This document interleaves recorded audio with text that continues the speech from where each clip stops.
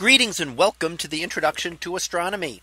One of the things that I like to do in each of my introductory astronomy classes is to begin the class with the astronomy picture of the day from the NASA website, that is apod.nasa.gov/apod. And today's picture for September 18th of 2021. Well, it is titled Rubin's Galaxy. So what do we see here?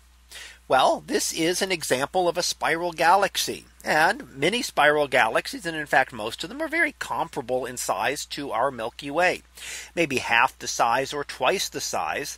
This one is an incredibly big galaxy. Now, it may not look large compared to other galaxies because there's no sense of scale here. We're not looking at it compared to those. However, when we measure it, this one is about 800,000 light years across. To compare, our Milky Way is about 100,000 light years across. So this is about 8 times the size of our own galaxy.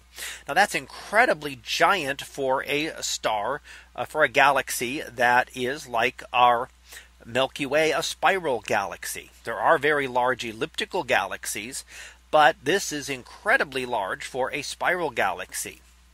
And it has about 1 trillion stars. So very big. And it is one of those that was studied by Vera Rubin when she looked at the rotation of spiral galaxies. And this was very important. The rotation of the spiral galaxies, when we look at how they rotate, we find that they are spinning far too rapidly for the amount of mass that we see. They would be tearing themselves apart if there is not more mass. So this led to the discovery of what we call dark matter.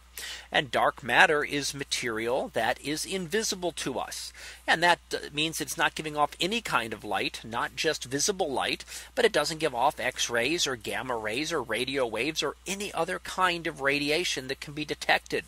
We only see it through its gravitational interaction. So we can infer that it has to be there, and we can measure how much is needed to keep the galaxy from ripping apart as it rotates so rapidly.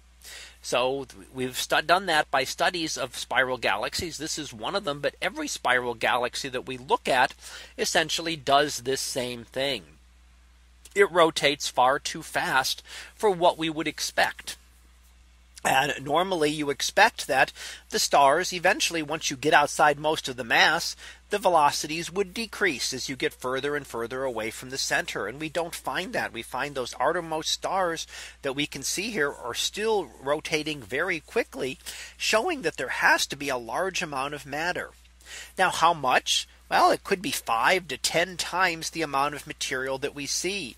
So for every star and every star cluster and every dark cloud that we see in this galaxy, there have to be 5 to 10 times that amount of matter scattered around this in a great dark matter halo in order to explain the motions that we see for this galaxy.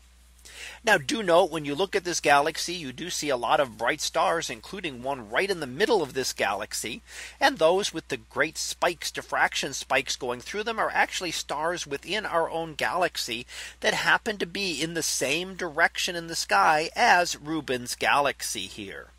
So that was our picture of the day for September 18th of 2021. It was titled Rubin's Galaxy.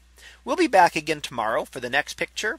So until then, have a great day, everyone, and I will see you in class.